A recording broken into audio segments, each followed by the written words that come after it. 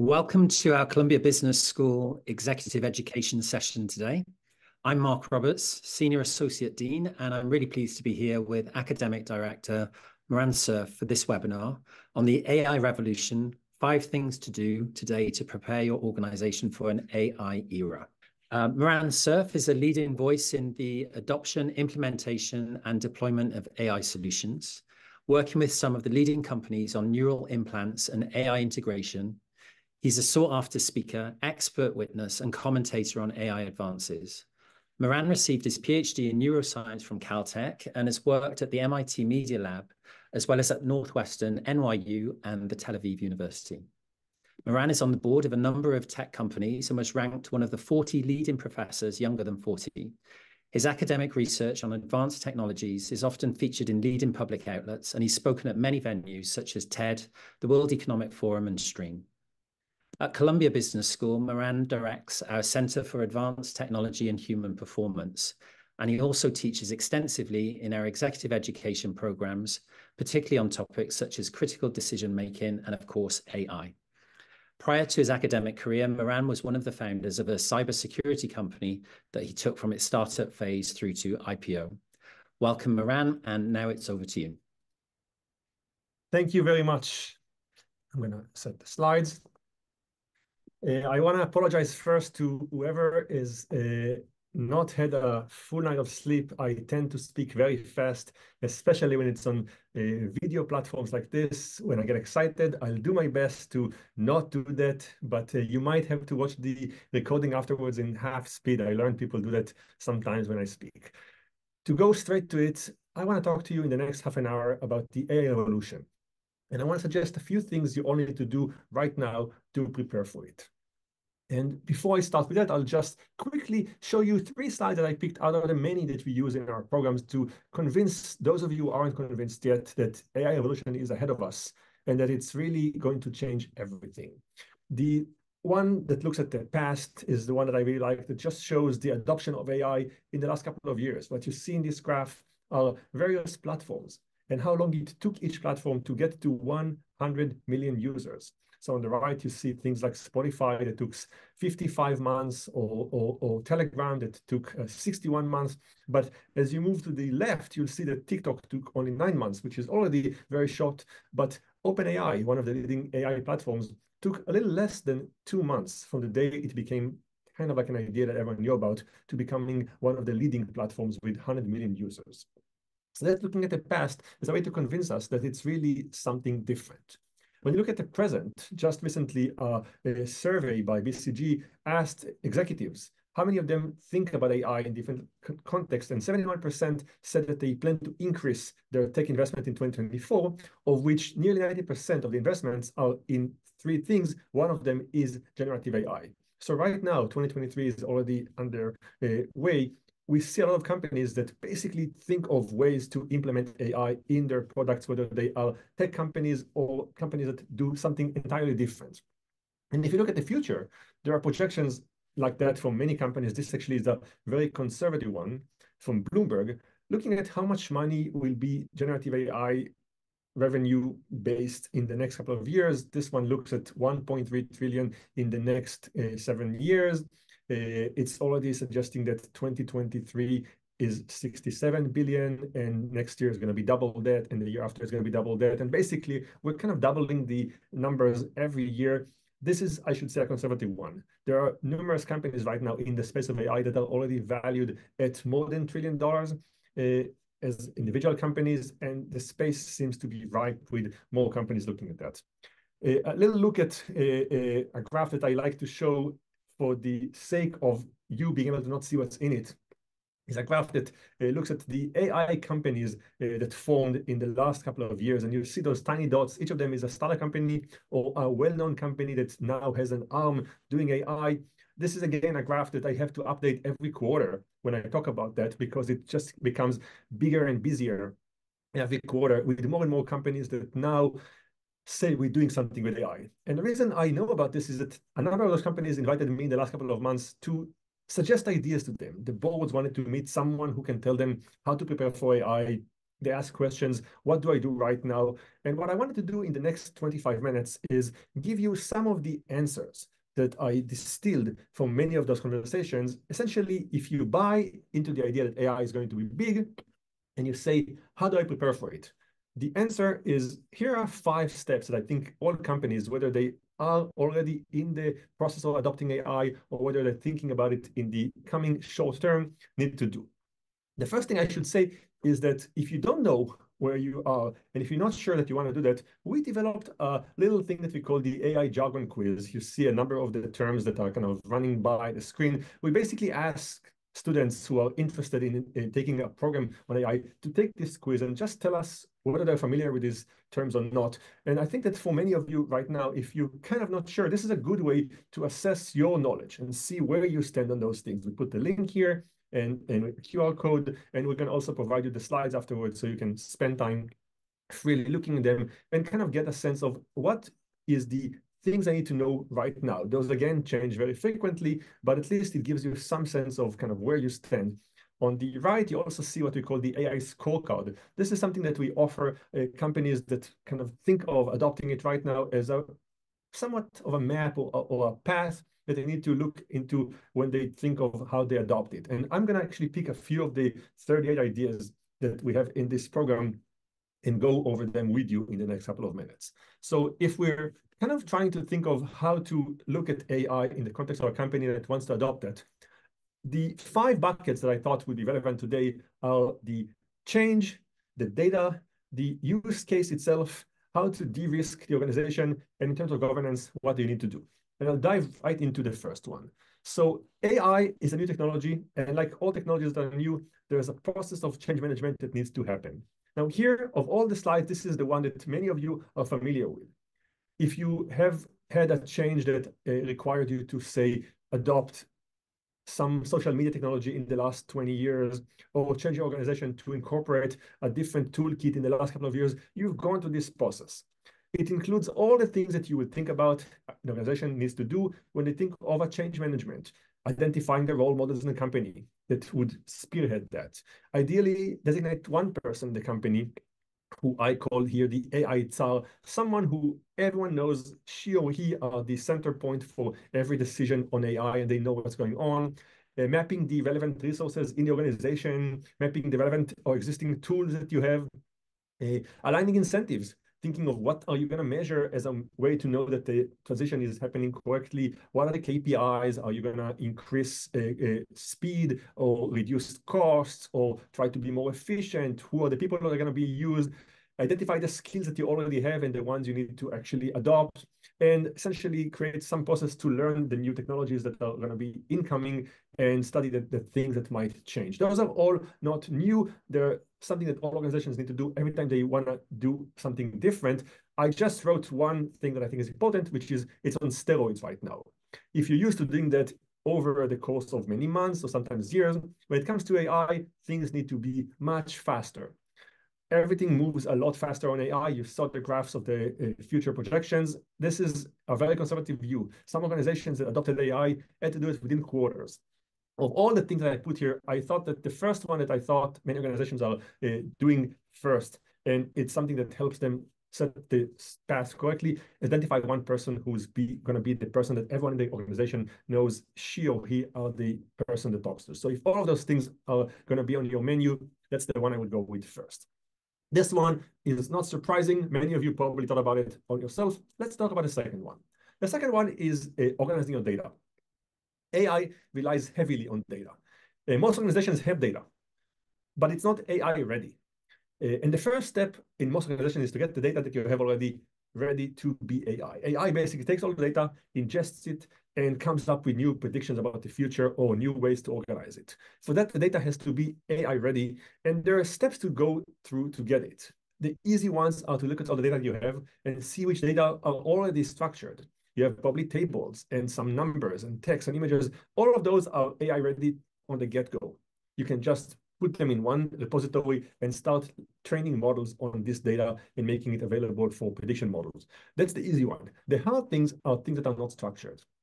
Most organizations have data that is in the form of ideas in people's minds or experiences or things that are not in tables like videos or voice recordings, all of those are data. And they're extremely relevant if you're trying to build something that will take the knowledge you have right now and move forward. It's just that there's a step that needs to be taken from this data in the form that they have right now to making them AI ready. Some of you may have heard of a project within a company called OpenAI that's named Whisper. Whisper is a project that OpenAI did voluntarily, where they basically created a tool that everyone can use that takes podcasts or audio files or YouTube videos and TikTok videos and videos and turns them into text. And you might ask yourself, why are OpenAI so generous that they make this tool for everyone? And the reason is that ChatGPT-4, the current version of ChatGPT, basically takes all the internet as its data and uses that to make predictions. However, the internet pretty much was all used for GPT-4. And you asked the question, what are they going to do with GPT-5? There's almost no more internet. There's few more blog posts and articles from the time that they did GPT-4, but they need a lot more, not just a little more. And one of the ideas they realized is that if you want to make the AI smarter, you need to have a lot more data, and data exists in YouTube videos and TikTok videos, which is what Whisper is doing. It's taking all those videos, turning them into text, and then you can feed that into the AI models of GPT-5. I'm not sure if taking TikTok is going to make the AI smarter or dumber, but either way, it's going to make it richer in data. And in that sense, you can benefit from those tools that many companies create that help you take data that is unstructured, making it structured. And I think that in that sense, there's always things that you need to do, like mapping all the data that is redundant, seeing if maybe different arms of an organization have the same data, and then you don't need to do it twice. There are things that you can do that have to do with just thinking of metadata. So besides the actual files, there are things that are helpful in creating organizations around data, which I listed here as you might want to tag data as, is it private or public? This will determine whether the AI can use it in records that are available to the outside world or on the inside. You might figure that data requires some tagging in the organization to which belong to legal or HR or finance, because they will be treated differently. You might ask questions like, is the data synthetic, created by humans or created by machines, whether the data source is something that comes from our organization or from clients or from competitors that we have access to, things that you might want to treat differently when it comes to your data. The data itself might not be complete, and you want to record that, saying this data is complete, this data is actually missing, or data that is imputed. We kind of took data that exists and we created new ones based on that. And there are all kinds of levels of precision that data has that you might want to record, like this data is 100% accurate, this data is not necessarily accurate, and we need to think about it. All of those things that usually you would know in your head now become part of the data, and the AI models can actually treat different data differently. They might say, okay, let's learn differently the data that is 100% accurate from those that are only, say, 10% accurate. And this now becomes critical to how you train things. And I wrote one tip that I learned from any organization that I think is relevant for a lot of people here, is that not everyone calls the same data by the same name. So sometimes when I talk to organizations, I realize that one of the things they need to do is just create kind of a nomenclature that says, okay, when you talk about this, you mean that. And when you talk about the same data, you call it something else. And this is how we avoid having all those redundancies. So organizing data, a second important step. The third step is thinking of a use case. Now, I should say that some organizations actually flip stages 2 and 3. They start with a use case and then they look at the data. I learned that actually doing it in the order I suggested right now is helpful, because when you organize the data, you all start seeing the use cases. Either way, you need to do both. You need to know what data you have, and also what's a use case. Now, by use case, I mean is ultimately, what do you want AI to do for you? And the way I go about that, and this maybe is one of the hardest steps, because I'm basically asking you to think of a new product. It's innovation 101. I learned that it's useful to start with an insight you want, like a question you want answer, rather than a technology. We have a cool technology, let's do something with it. You want to say, what kind of thing I can answer that is interesting for me. For example, I sometimes think that I would love to have all of my emails arrive at my inbox already organized and prioritized by my preferences, not by someone else saying this is an urgent one, but something that knows all of my priorities right now and can say, this email you want to look at right now, this one you want to look at later. For this, something needs to look at my data on my emails and sort them and know my values and my priorities and my schedule and look at the email that comes and does something with that. Now that you kind of follow a use case, it's easy to see what data you need. You need to know my emails, you need to know my schedule, you need to know the incoming email, the context, maybe the relationship between me and the other person. All of those things are ways for us to think of what's a use case and what's the AI. Now, to make it even more concrete, to those of you who say, okay, that's still vague, I will say that here's my advice to many organizations that come to me and say, we want to do something with AI, give us kind of concrete things. I usually say, think of two projects. One that I call a very kind of safe and sure project that makes money in a short run, that you know what you're going to do with, that is clear to you how to go about it, and one that some organization like Nestle calls a legendary project, I would say a risky one, ambitious one. If you have two in mind, one that you say, this is the one that we know is going to work, and this is the one that we take a risk on, you typically have two teams that work in parallel to kind of go in different directions, but also look at the same vision. And I will say that the reason I kind of break those into two and I say start use cases is that many times we ask what is and what we can do with it rather than what could be. To give a concrete example, I was fortunate enough to listen just a few weeks ago to the CEO of OpenAI, Sam Altman, talking about his company in a very kind of friendly afternoon. And he was asked by someone a question that I thought was a gift question. He basically was asked a question of the line, go, why are you so great? Or why is ChatGPT-4 so great? And he actually said something surprising that I was not expecting. He said, it's not. I don't think it's a good product. And he said, if you asked me, Sam, 5 years ago, how I imagine AI would look like, I would not imagine a chatbot that you talk to a computer through. This is kind of what we resorted to because we have a lot of text, but this is not what I see it coming.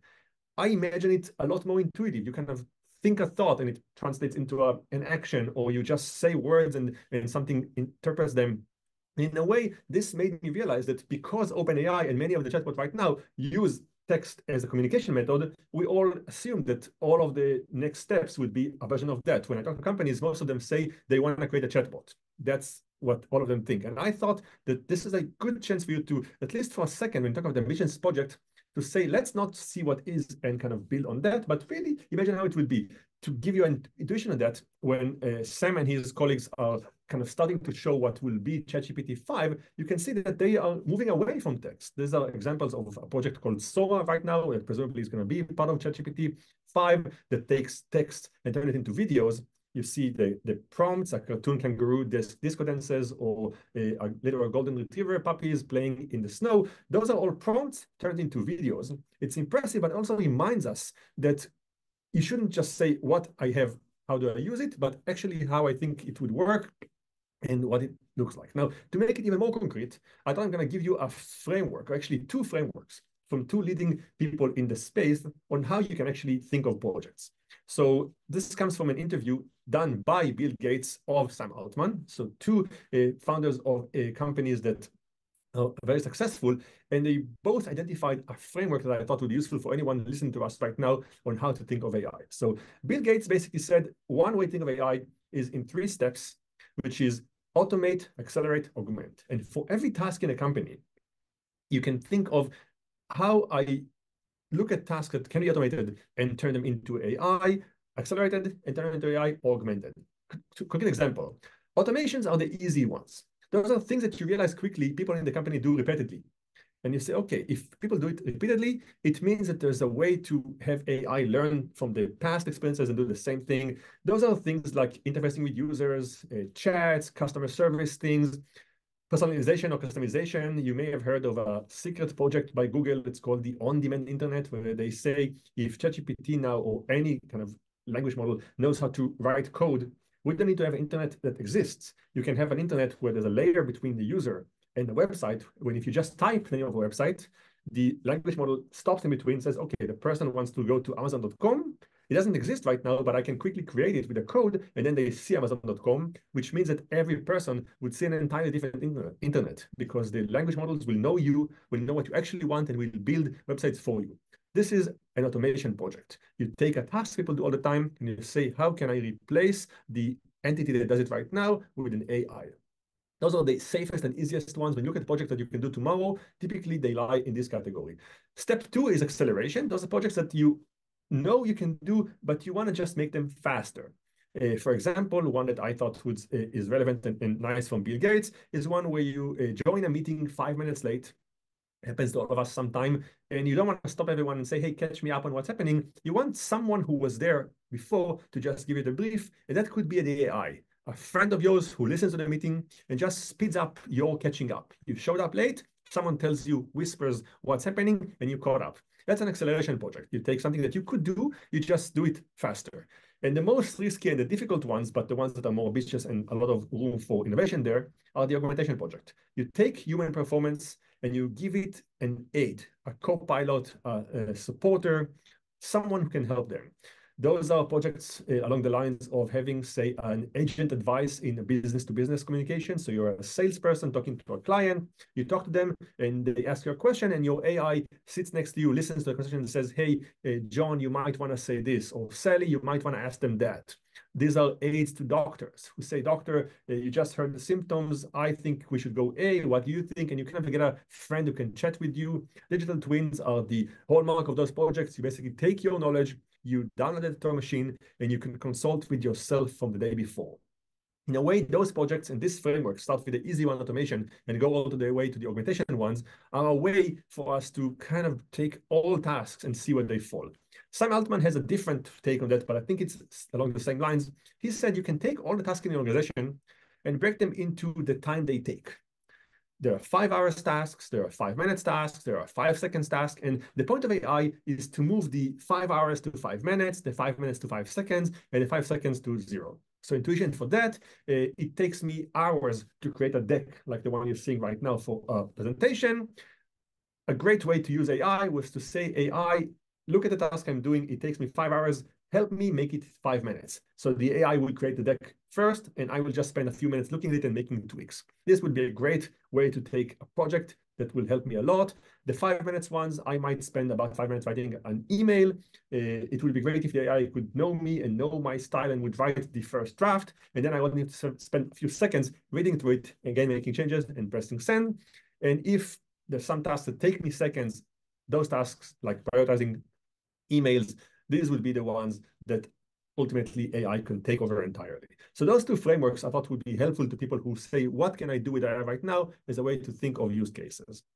And again, 2 tips that I learned from working with some companies on that is that one thing you should know, there's no need to be the first. In many technologies in the past, we teach that here in business school, those who were first actually weren't the ones to reap all the benefits. Think of Yahoo and American Online compared to Google, who came second. Think of MySpace, who was the first, if you want, in the social networks compared to Facebook, or even browsers like Netscape or Mosaic compared to Chrome and Internet Explorer. The people who saw how it works out and came next didn't lose necessarily. So many of you can actually look at projects that exist right now and say, okay, now I know how people adopt it and I can do it better. In that sense, there's no rush to do it first. The other one, for the CTOs, for the technical people in the room, I would say that one way to think of how to create technology is to ask the question, how does the brain do it? Like, how do I actually prioritize tasks myself when I look at emails? What do I think about? The more you are able to see the process in your human brain, it will be easier for you to turn it into a computer brain. This is what I do often. The 4th point is how to de-risk threats, or the fact that you need to do that right now. AI isn't just a positive thing that gives us a lot of opportunities, it's also a risky technology that could change a lot of things negatively. And more leaders of companies need to be aware of the risks and know how they prepare for them. I wrote something that's specific and very kind of sadly relevant for those of you here who are senior leaders of companies. You will have to have a plan on what you yourself are doing when your character is being hijacked by technology companies, the competitors, or malicious nations. There are more and more knowledge about cyber phishing attacks, where basically someone uses your voice, and the more public you are, there is more out there of your voice or your pictures. And basically, criminals take your voice and they use that to call someone else.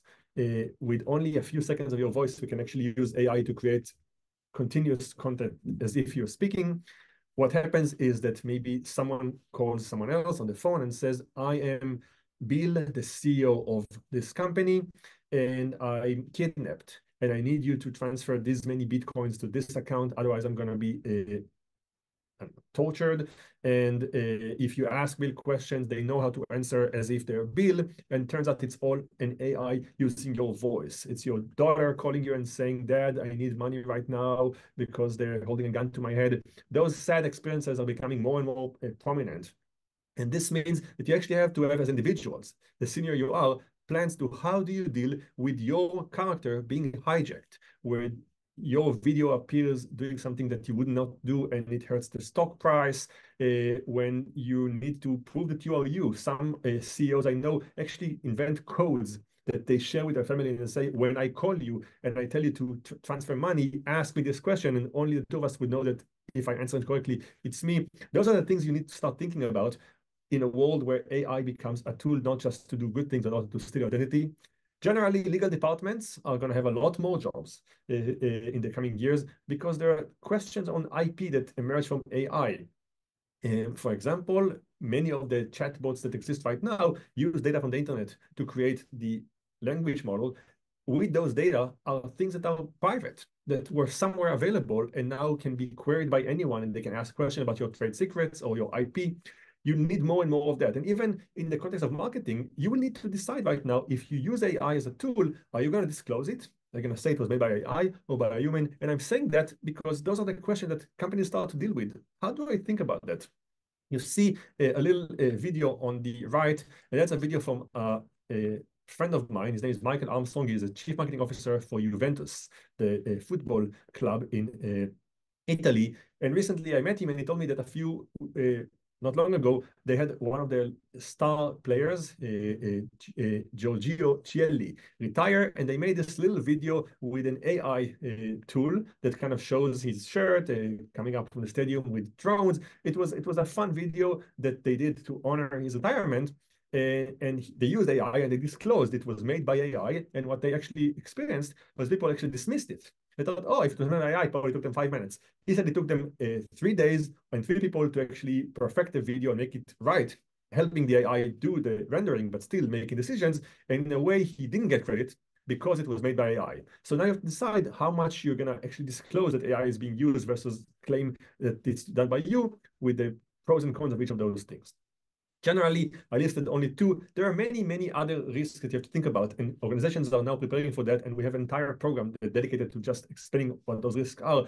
But I'll give you intuitions on some of the risks. You have the bias risk. AI only takes data that exists in the database and builds on that. So if you ask an AI program that creates images to draw an example of leadership, you get pretty much those pictures of kind of strong man, a man indeed wearing a suit. And this means that the data that we have right now predicts a little bit what we're going to have in the future. And if you want to change that, you have to know that you have biases in data. Similarly, there are loads and loads of questions about plagiarism right now. There's a famous trial that New York Times is suing OpenAI because what you see in this picture are 2 columns. On the left is one that was written by ChatGPT-4. On the left is one that was written by New York Times. I think it's reversed. The left is ChatGPT-4 and the right is New York Times. And you basically see that because New York Times articles were fed into ChatGPT, you can ask GPT a question and get a New York Times article. And you would think that you're the creator of that, not knowing that you kind of stealing for someone else. This was done in text, this was done in videos, but in images. What you see here on the left, pictures from the movies Iron Man and Dune, and on the right, image that came out when a person prompted and says, create a picture from the movie Dune or get a picture from the movie Iron Man. The one on the right supposedly has no copyright. The person who invented it can say it's my picture, but you can see that the AI very much stole everything from the original.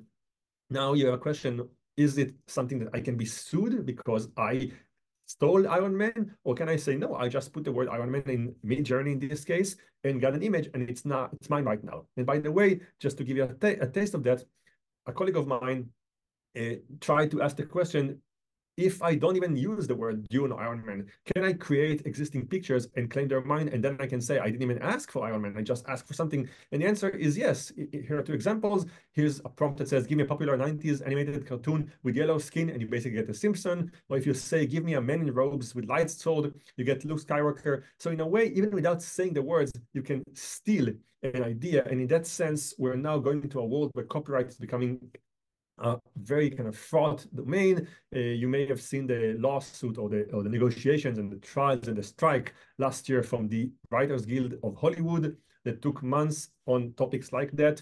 I predict we're going to see a lot more of those. In that sense, we're heading to a world where this is something that all companies need to have a view on. This is not just ending there.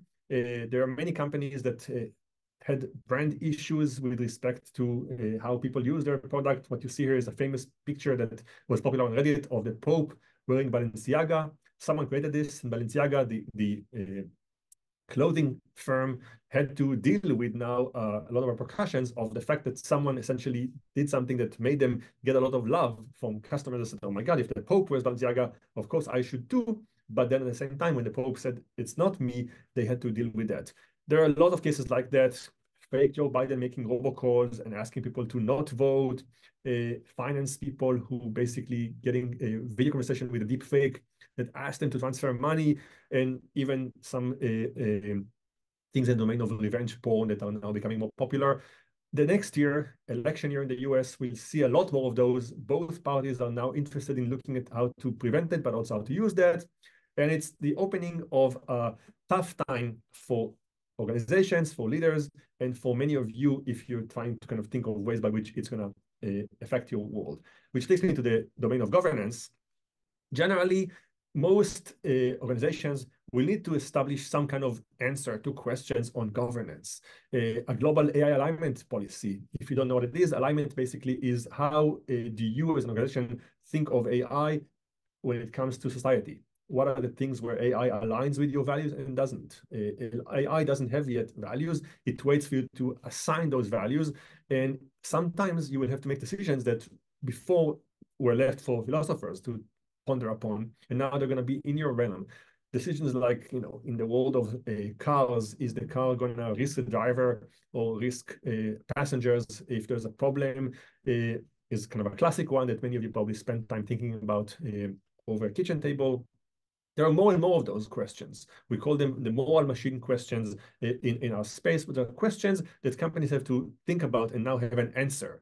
And it becomes even more complex if your organization is global, because you will learn that different countries have different answers based on their values. You might say that if you're talking the example of self-driving cars, in Europe, if you have to choose between taking a risk and maybe hurting the driver versus killing a passenger, people prefer to save passengers that are more kind of younger and more, I think the studies look at, I think, females more than men, young more than old, people with lucrative professions more than not.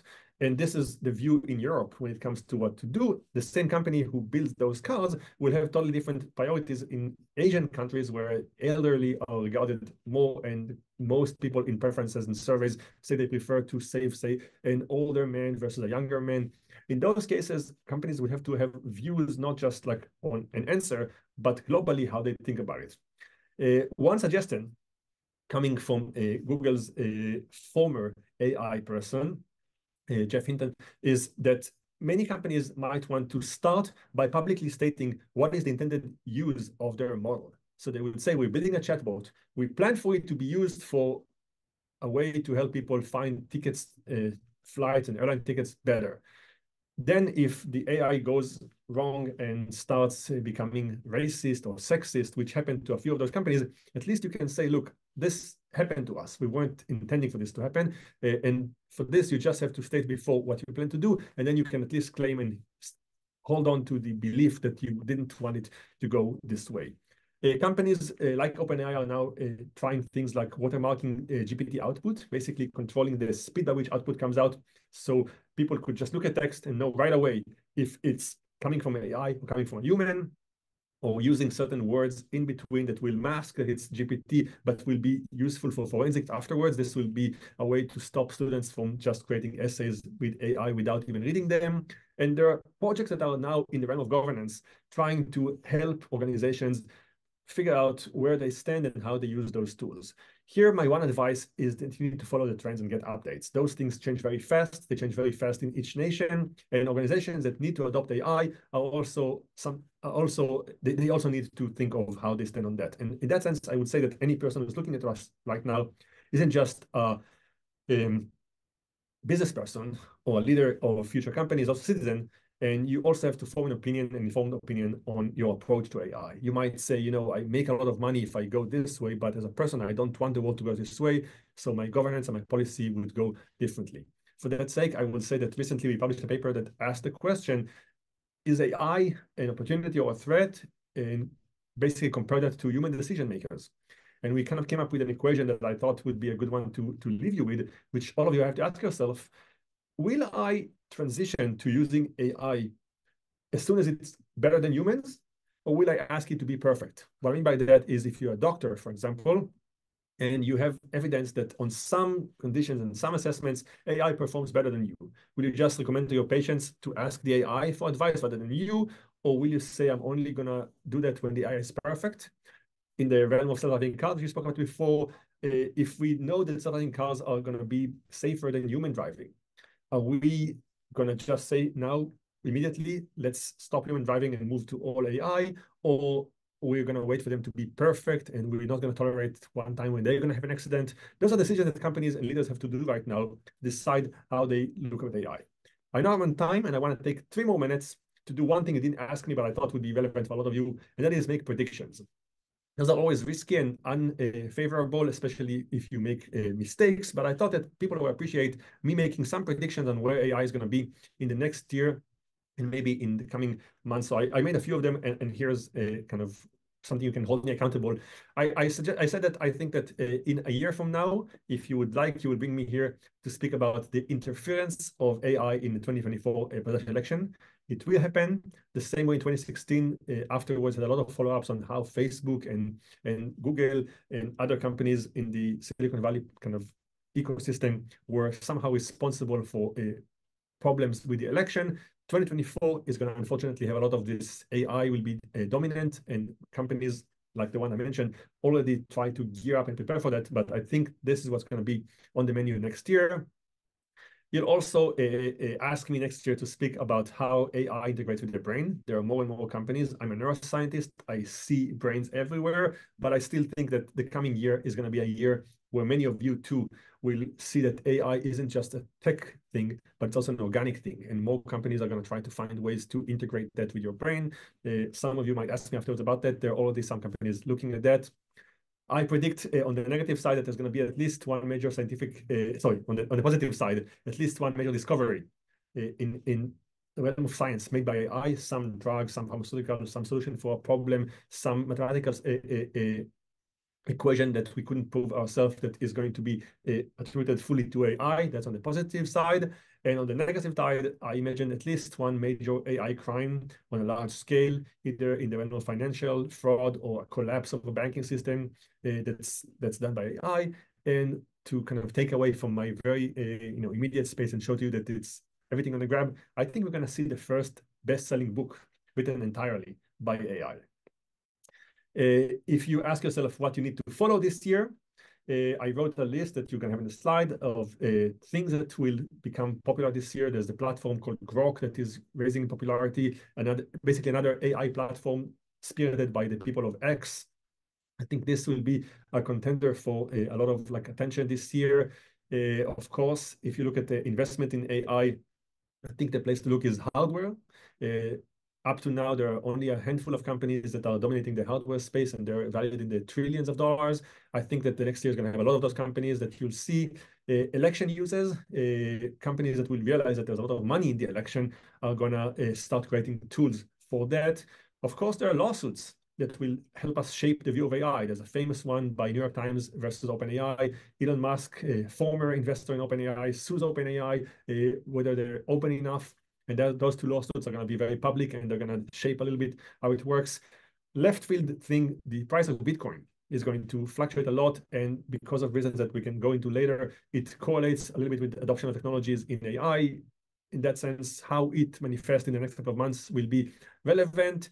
Generally, looking at academia and how AI models improve will be really important. You'll see a shift from just chat to more physical communication. So you have robots using AI, you have manifested objects using AI, neural implants, as I said, brain-controlled AI will be big, and organic processing.